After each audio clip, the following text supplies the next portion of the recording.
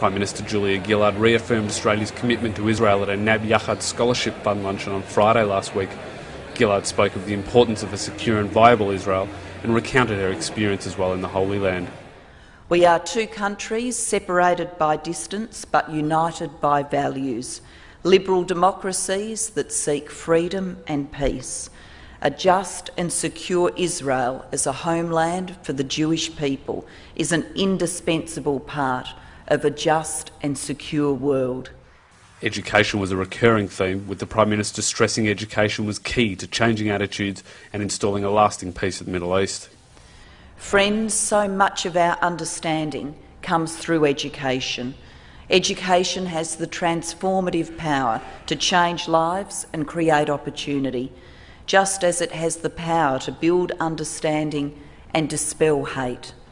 The role of education is well reflected in your wisdom, the wisdom that says the instruction of children must not be interrupted, even for the rebuilding of the temple. It is a reminder that Jewish people down the centuries have treasured education and sacrificed much for its attainment.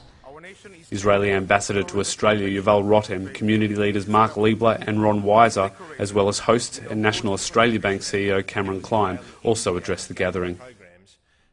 The organisation's scholars are given grants to study areas of interest in Israel such as education, environment and technology. Adam Camion, JNTV.